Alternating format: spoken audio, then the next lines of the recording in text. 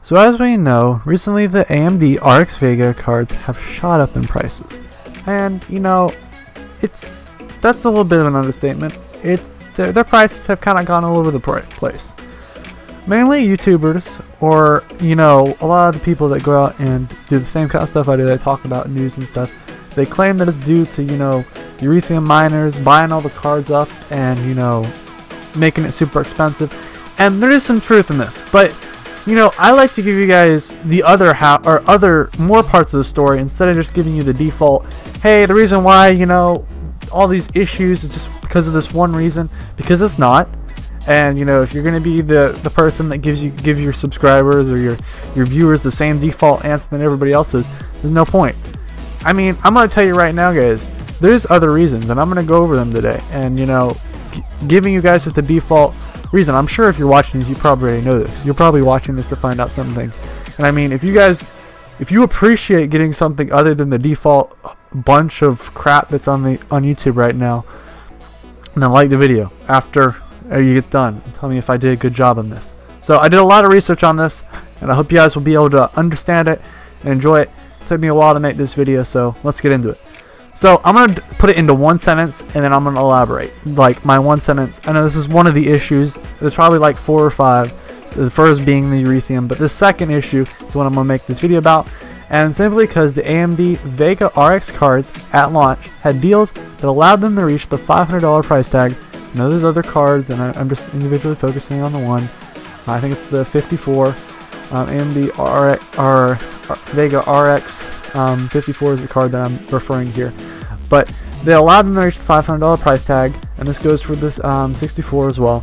Now the deals are no longer valid, and which means they kind of expire, and that means the cards go up to their actual prices.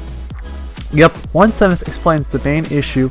Also keep in mind that word main there are also other issues, such as the extreme shortages in the card related to the eurethium miners that other people have done a really good job on, and I'm not going to make this video about that because, you know, I want to bring something else to the table. But to explain this, basically at the release, RX Vega cards had a whole bunch of deals that made them much cheaper. They included games, launch deals, a long list that have now expired. And now you're probably sitting here going, well, you know, why didn't AMD tell us when they were doing their fancy showcases and telling us all these cool prices and, you know, telling us how they have so much in stock and, you know, how they have so much, you know, cards ready to go and eurethium miners aren't going to be a problem?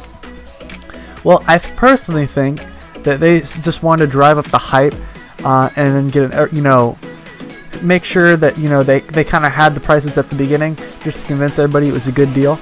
And now that, you know, the cards are completely sold out, you know, AMD actually did promise that they had enough cards for gamers and, you know, the eurethium miners. And Amazon and all of them didn't even get to post it, I don't believe so, on their website before it completely sold out. So I mean, these cards are absolutely, you know, they sold out super fast, which kind of just debunks the whole issue with AMD saying that. But you know, for right now, for the foreseeable future, we're going to be stuck with, you know, $100 to $200 more than they're actually worth, simply just because the deals that were, you know, we originally saw are no longer there. So we're going to be stuck with that for the foreseeable future, which obviously does not, you know, sound fun for anybody that was, you know, looking now. And I'm going to give you guys my 2 cents. Honestly, I feel like you know, you're sitting here and some of these people are, you know, we're really hype about this, and then, you know, first of all, the cards are completely, like, you can't find anything you know, for this actual price it's worth.